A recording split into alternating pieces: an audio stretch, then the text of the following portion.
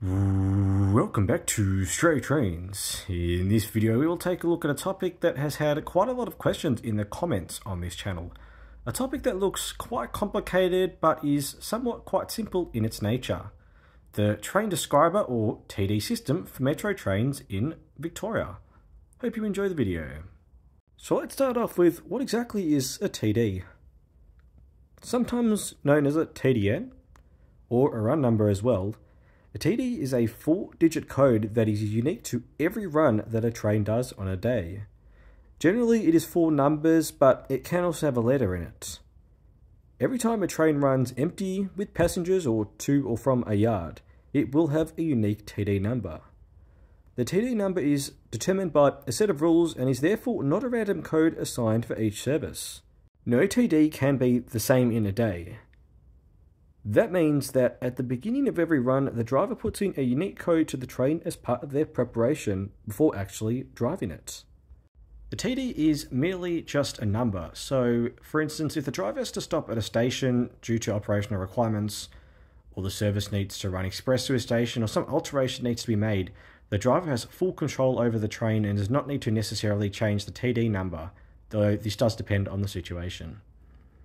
Now, as part of the explanation, we're going to group certain lines slightly differently for simplicity purposes. Here is a very basic version of the metro map. Yeah, sorry, my artistic skills aren't the best, but all the relevant stations are included here in this map. We're going to group the lines as follows. Hurstbridge and Mernda lines will remain the same, as that is part of the Clifton Hill group, and the same will apply for the Burnley group, being the Belgrave, Lilydale, Alamein and Glen Waverley lines. Plus the Sandringham and Flemington Racecourse lines will also remain the same. Now, we're going to group the Frankston line with the Pakenham and Cranbourne lines, which we'll just name the Caulfield group. We're going to take the Sunbury line away from the Upfield and Craigieburn lines and place it with the Werribee and Williamstown lines, devising the names Northern Group and Footscray Group respectively. The Stony Point line will remain grey for now, but we'll touch on that a little bit later. So here is our new coloured map. The first placement in the 4-digit TD code is location-based and will correlate with this map. If the TD starts with a 1, it will be a Clifton Hill service. If the TD starts with a 2, it will be a Ringwood service, that's either the Belgrave or Lilydale lines. A 3, either Alamein or Glen Waverley, so we'll just simplify the Burnley group to 2 or 3. If the TD starts with a 4, it is a Caulfield line service. 5 will be a Northern group. 6 will be a service through Footscray, that's to either Werribee, Williamstown or Sunbury. If the TD starts with an R, it is a service to either Showgrounds or Flemington Racecourse. And if it starts with an X, it is a Sandringham line service. And there is actually one extra exception to that. When there is the Newport Williamstown shuttles, that's generally after the peak PM at night or in the early morning on weekends, the TD will also start with an X. Docks from or shunts to a yard also have a very similar principle. For instance, a shunt to either Sandringham or Brighton Beach yards on the Sandringham line will also start with an X, and a revenue service, which will also start with an X, will be only on the Sandringham line, with the exception of the Newport Williamstown shuttles. Nevertheless, despite being operated by Metro Trains Melbourne, the Stony Point line is not an electrified line and is ran by V-lines at diesel trains known as sprinters. Stony Point services begin with the number 8 in their TD. However, this is not to signal the Stony Point line or V-line sprinters per se, just to really, signify that it's not an electric train, as non-electric trains, whether they be services, light engine movements or goods trains, all have a TD that will begin with 0, 8 or 9. Movements between states have a completely different system, but this will have to be covered in an entirely different video. Maybe a part 2 to this video, wink wink. Anyway, so to make things easy, let's just say Stony Point services have a TD that begins with an 8. The second placement in a TD refers to if a service is running via the loop or not. If a service is running via the loop, the digit will be either a 6, 7, 8 or 9. If it is not, the second digit will range from 0 to 5. A great example of this is if a train is not running all the way to the city, as the service cannot therefore run via the loop, it has to have a 0 to 5 in this digit place. For For instance, when the Cranbourne line originates and terminates at Dandenong at night, the second digit is always a 0 to 5 here, despite the rest of the day having a 6 or above, because the train will generally run via the loop towards the city from Cranbourne. The third placement is really an extension of the fourth, so we'll just go straight to the fourth placement, which is always a number. If the last digit of a TD is even, it means it is an up train and therefore travelling towards the city. And if the last digit of a TD is odd, the train is a down service and travelling away from the city. Note that an even number will apply even if the train does not run all the way to the city. As we see here, for instance, this Comenge is running only as far as Dandenong, but still in the city direction, meaning it is an up service and therefore has an even TD. Essentially, we know 3 facts about a service by knowing its TD. Firstly, which group of lines it is travelling on, if it is travelling via the loop, and which direction of travel. Take TD 1, 2, 3, 4 for example. What do we know? I'll give you a couple of seconds to think, but feel free to pause the video. Answers coming now. Well, we know it must be a Clifton Hill Group service because it starts with the number 1.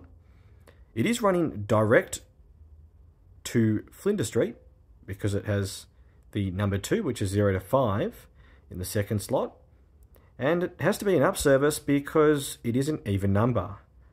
In fact, this is the actual TD of the 7:01 AM Limited Express Flinders Street direct service originating from Hurstbridge. Tick, tick, and tick. Wait, hang on, did you notice just before that the TD there started with a 7? Well, there was one final starting number that we didn't mention before.